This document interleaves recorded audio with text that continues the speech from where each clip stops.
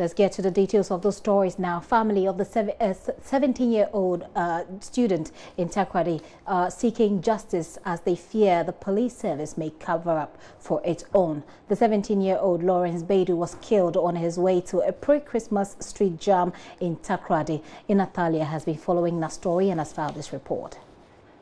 Thousands of families across the country have settled for the Christmas and New Year festivities. But for the Baidu family, there is a sharp pain of loss. Their 17-year-old has been shot and killed after he was mistaken for an armed robber, together with his friends. Lawrence was a final-year student of the Ghana Secondary Technical School DSTS at Takoradi in the Western region. All the plans he had for himself and what his family had for him shattered with one wrong pull of a trigger meant to protect people like him. His uncle narrates the story as told by his father.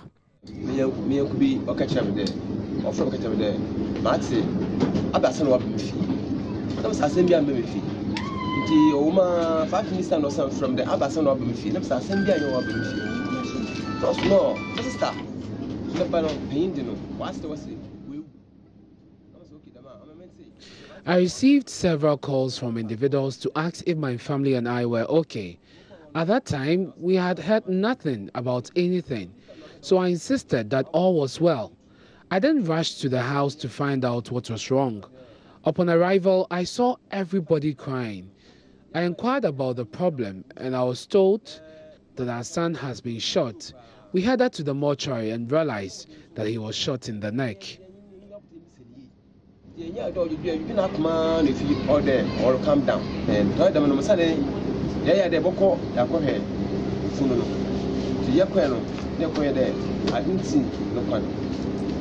Lawrence was killed, but some of his friends survived the gunfire with critical wounds.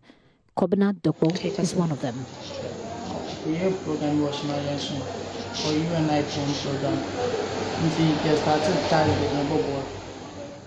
We were on our way to the street jam being organized by Shama.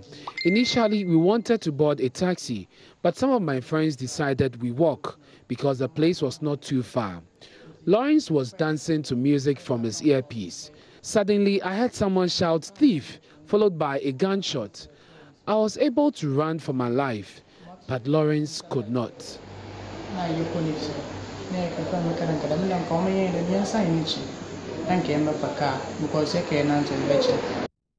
Felicia Kujo had great plans for his son, but that has been replaced by a tragic story she may be forced to tell over and over again.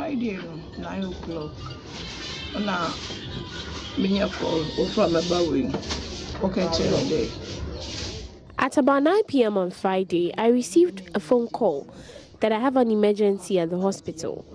We rushed to the hospital to find Lawrence's father weeping and wailing uncontrollably on the floor. We asked what the matter was, and he narrated the ordeal to us.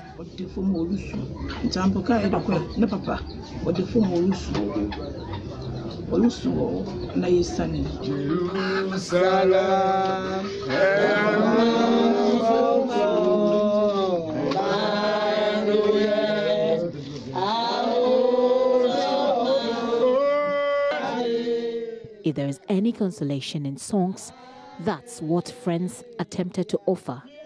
But some of the family members are demanding nothing but justice.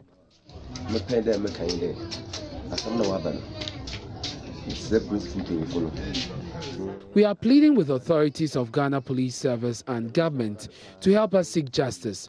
The matter should not be taken lightly simply because the suspect is a cop. If we don't get justice from the police, we will use other means to get justice, including consulting a deity.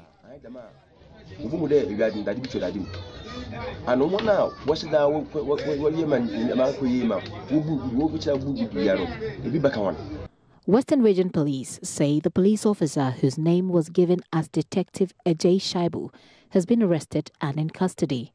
But the fears harbored by family of the deceased is only too obvious. Here is another family member.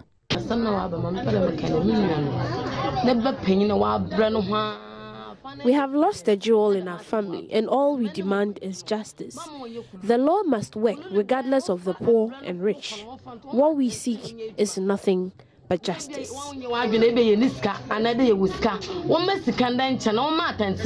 Lawrence only wanted to be at a street jam to celebrate Christmas.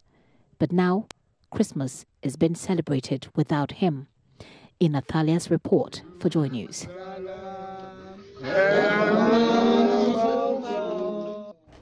Very sad story of how Lawrence never was a part of the Christmas